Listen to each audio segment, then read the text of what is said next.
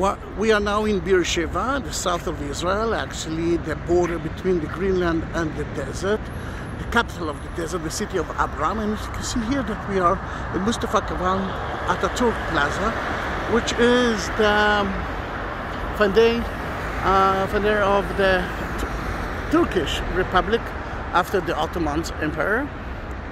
And you can see near here the ancient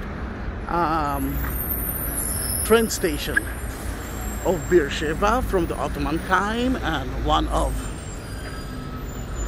yes, there's a song about that one, very well known in Israel, but I'm not going to sing to you.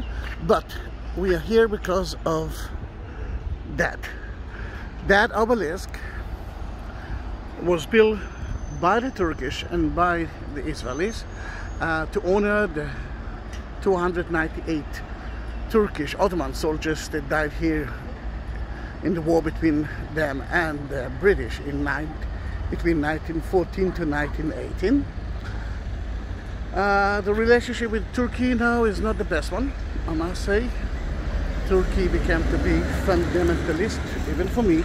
I'm not going to visit Turkey until Mr. Erdogan won't be in power.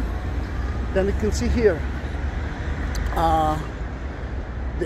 in Turkish and English the same story that I just told you.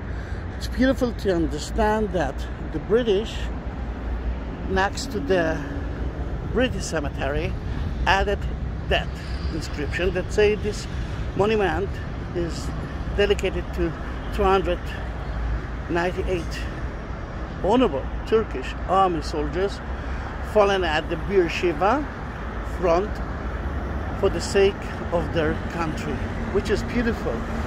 But the Turkish did it before them. One of the airplane pilots died in Beersheba, the British one, and the Turkish actually mentioned that as well.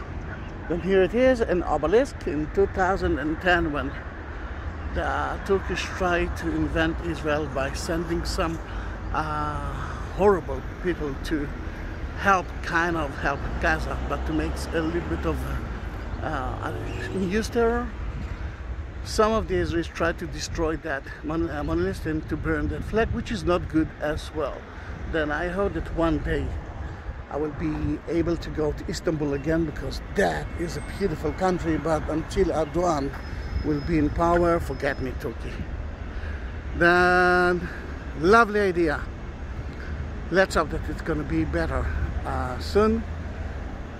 If you like that kind of video and you want to see more of it, then subscribe our channel and send the link to everyone who loves Israel and the Holy Land. See you in my next video. Bye bye.